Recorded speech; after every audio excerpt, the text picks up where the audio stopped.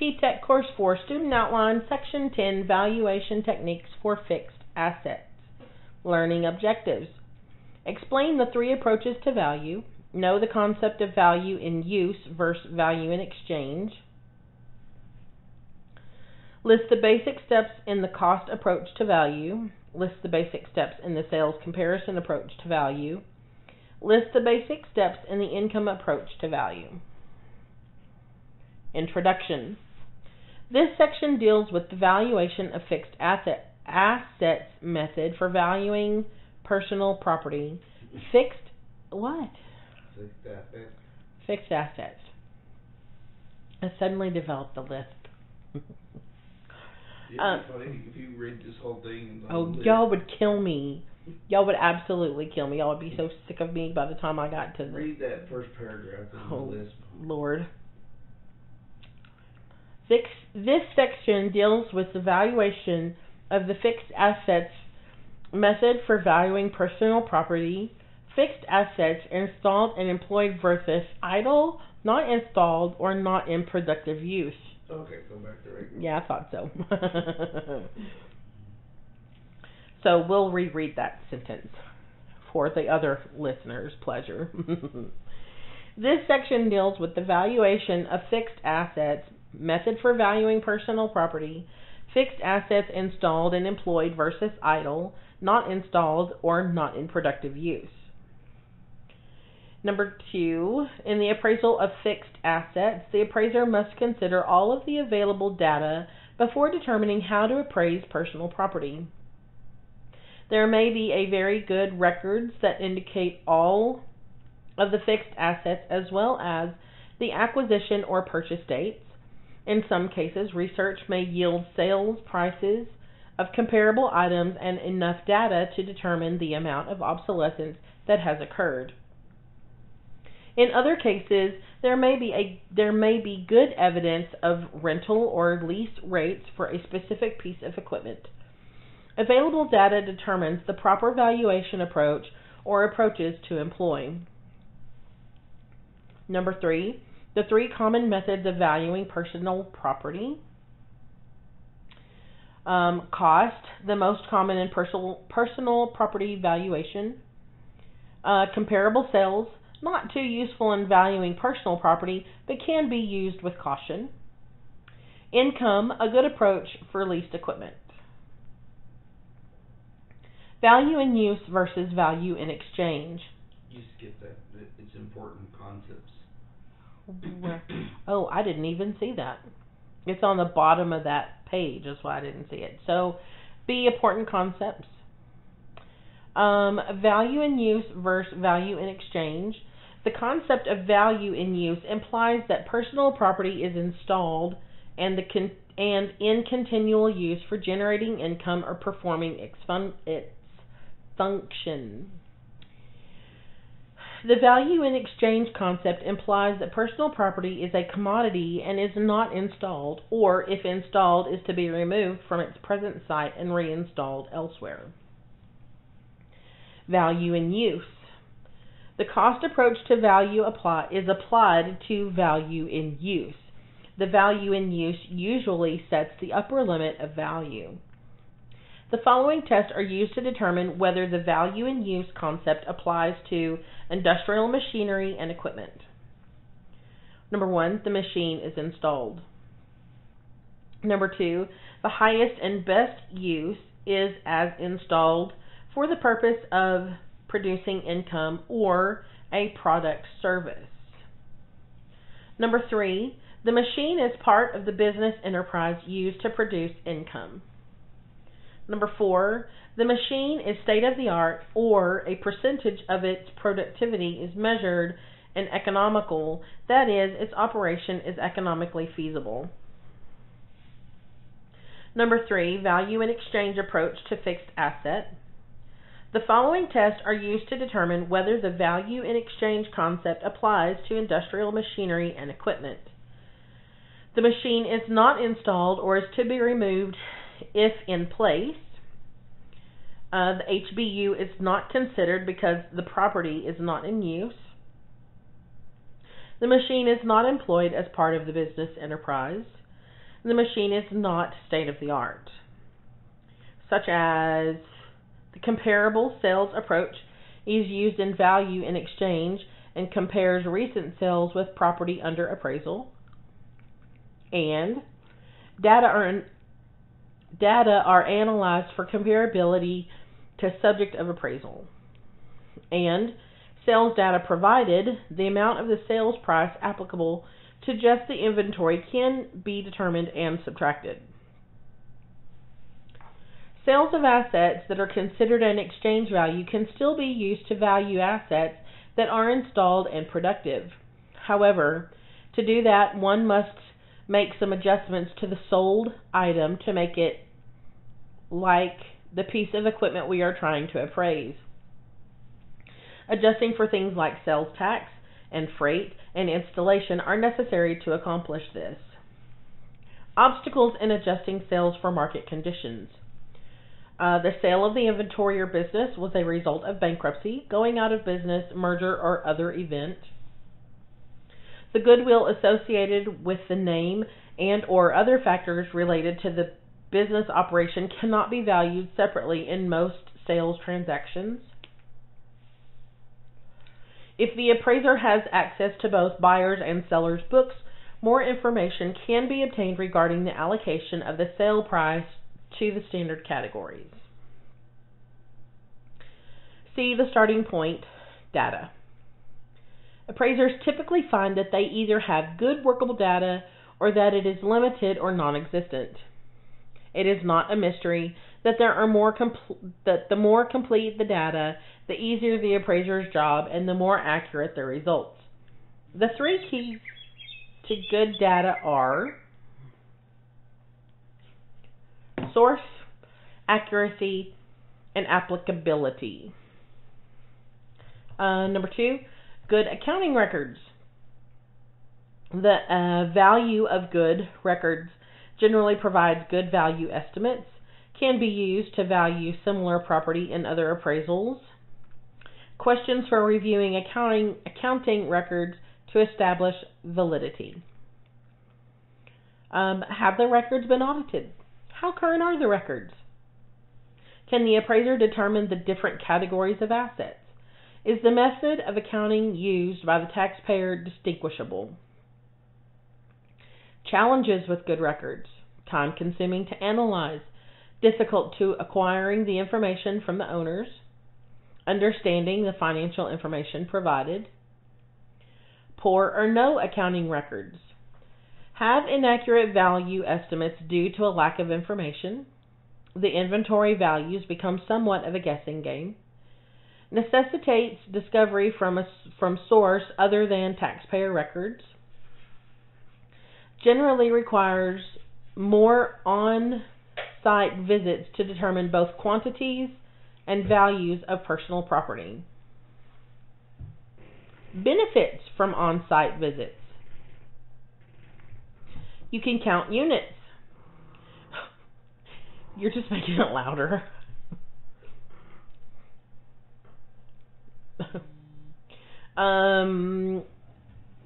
Make notations on quantity, quality of personal property.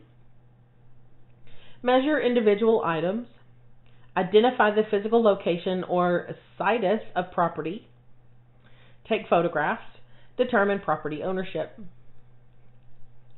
Methods of obtaining records. Contact the business directly to obtain personal property information. Contact public sources of information. Develop quality records from records or other businesses in similar activities. Consult with experts in the same field or trade. Review trade publications or manuals for property types. D. The 3 approaches to value fixed assets. The cost, income, and sales comparison approaches should be considered in the appraisal of personal property. The degree of dependence upon any one approach changes with the availability of reliable data. Certain types of personal property do not readily lend themselves to development of all 3 generally accepted approaches. In many instances, Sufficient sales data of assets in use in a business is not available at the retail trade level, so more reliance may be placed on the cost and income approaches. E. The cost approach. This is the most common and generally applicable approach for the valuation of personal property.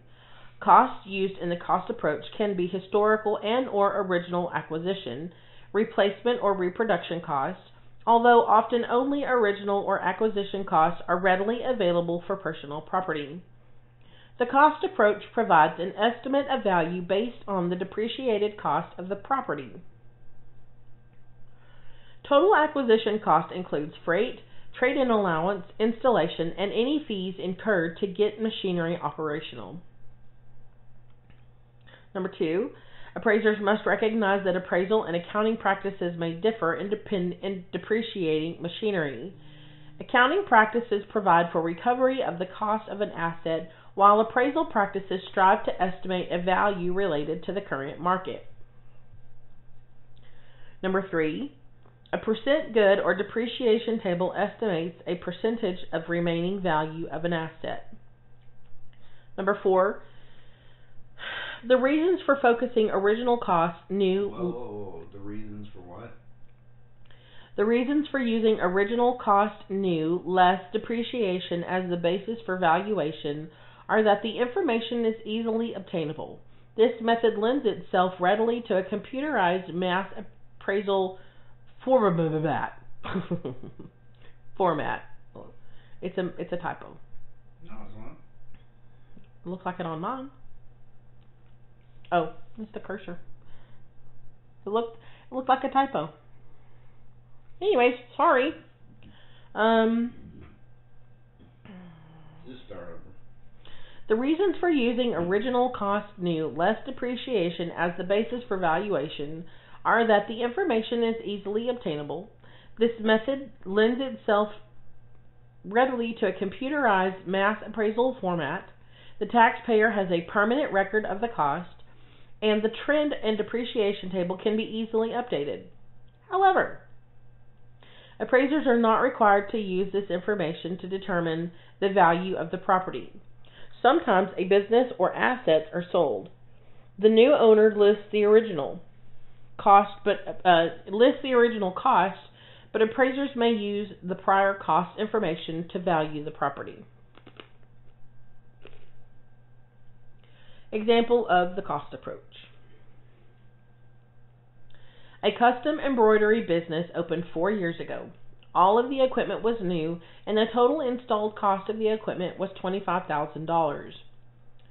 All of the original equipment is still installed and in use and is considered to be in good condition. When purchased and installed, the equipment was considered to have an economic life of 20 years. Adjusting for inflation, a factor of 1.10 has been determined to be the index factor. What is the current value on the equipment? RCN of the equipment, 25,000 times 1.10 equals $27,500. Using the age divided by life method, 4 divided by 20 equals 0.20 or 20%.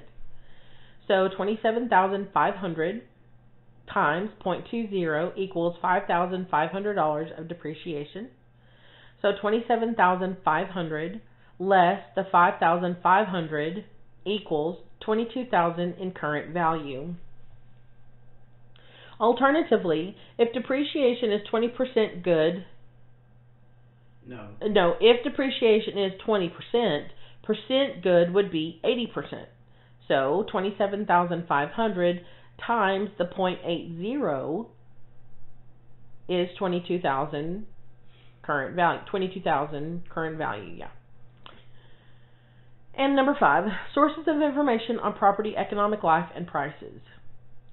The appraisal district's appraisal roll, the publications such as Marshall Valuation Service, IRS publications and tables, trade association publications, market price guides such as NADA, Black Book of Valuation, Truck Blue Book, Green Guides. F, sales comparison approach, market value.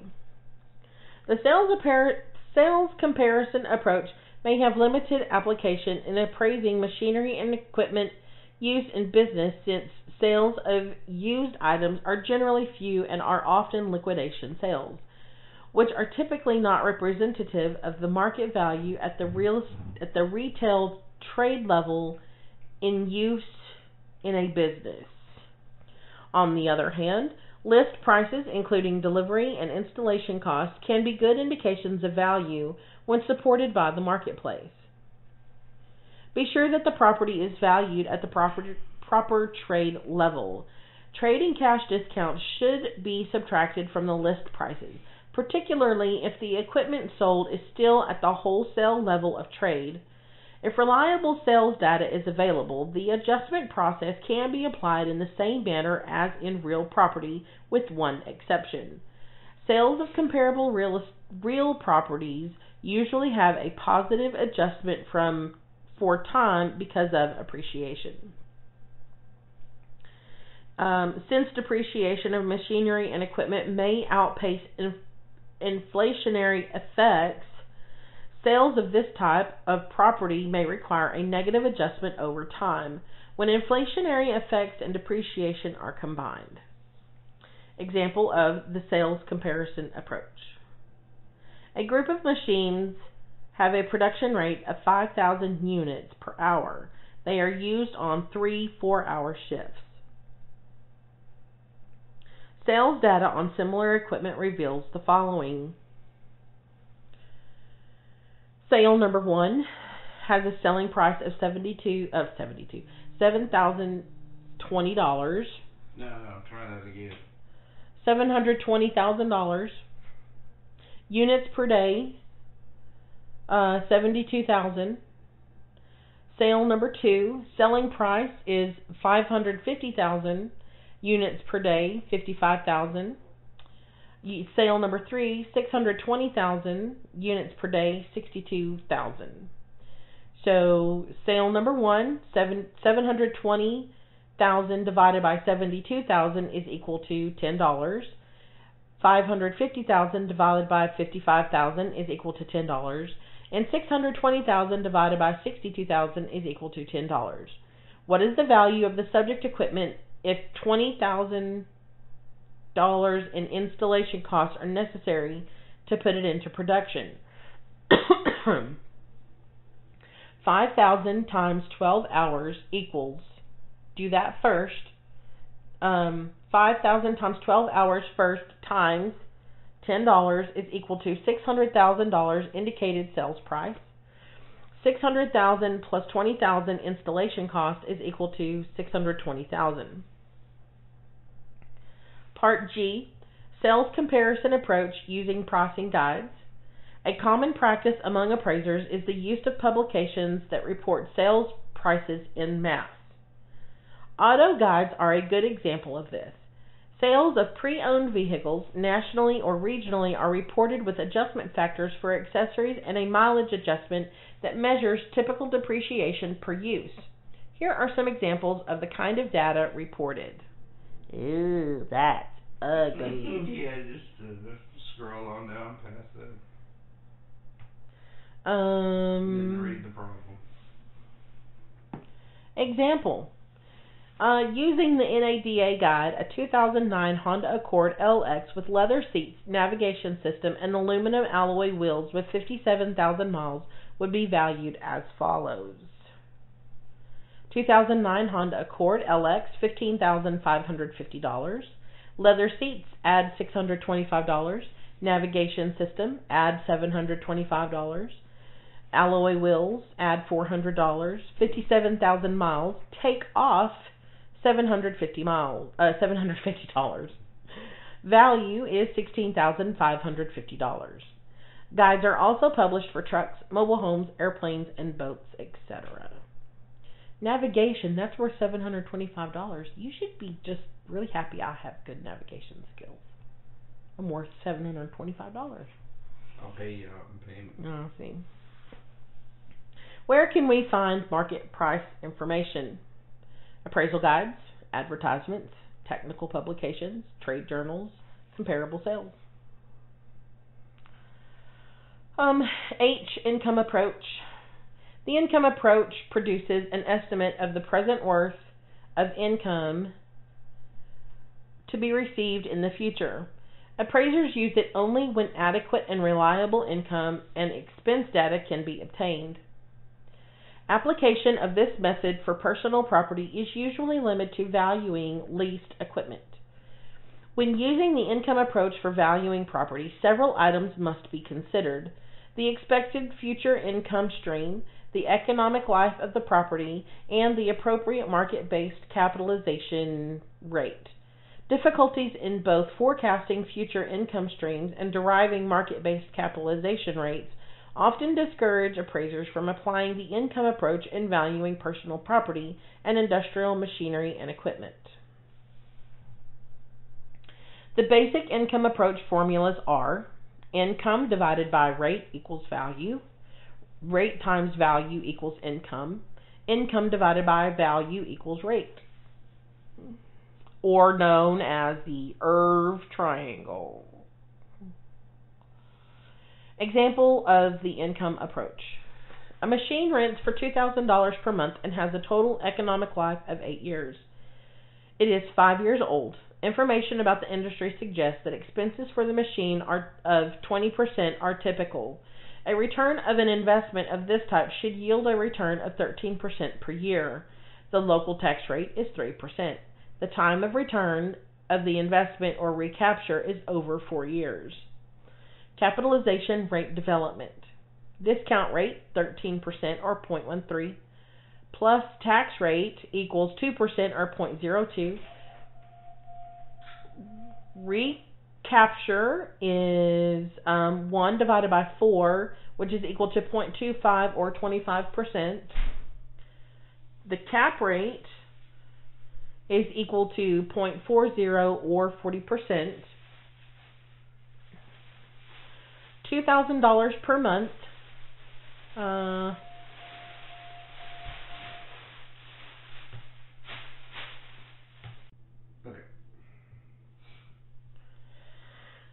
Okay. Capitalization rate development. Discount rate equals 13% or 0.13 plus tax rate 2% or 0.02. Recapture is 1 divided by 4 or 0.25 or 25%. Cap rate is equal to 0.40 or 40%. Okay. So what they did there, do you see what they did there? They took the discount rate plus the tax rate plus the recapture rate to get the cap rate of 40%. Oh, they added them all together. Yeah. Yeah, okay. Gotcha. Thank you for pointing that out. You're welcome.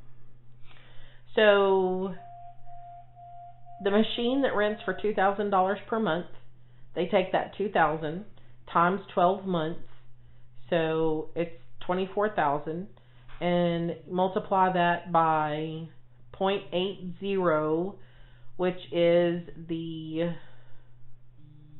It's like percent good. Okay. Kind of. Except they say information about the industry suggests that the expenses for the machine of 20% are typical. So they multiply. The 80% is the percent that's not expensed, maybe? Yeah. So they have that 20% expense in the parentheses. I guess, yeah. Okay.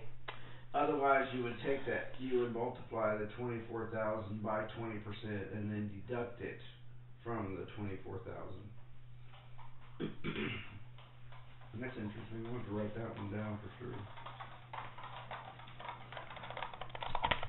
Stop it, Hayden. I love you, but quit. He's going to make me read it again. Are you looking for your charger? It's in the chair. Hey, having teenagers is fun. Okay, we're going to start this over. $2,000 per month times 12 months is $24,000 times the 80% that is not expensed, maybe. We are not positive, but 0.80. It equals $19,200. And then divide that by the 0.40 cap rate equals $48,000 market value. you know what? Back up at the top up here was something.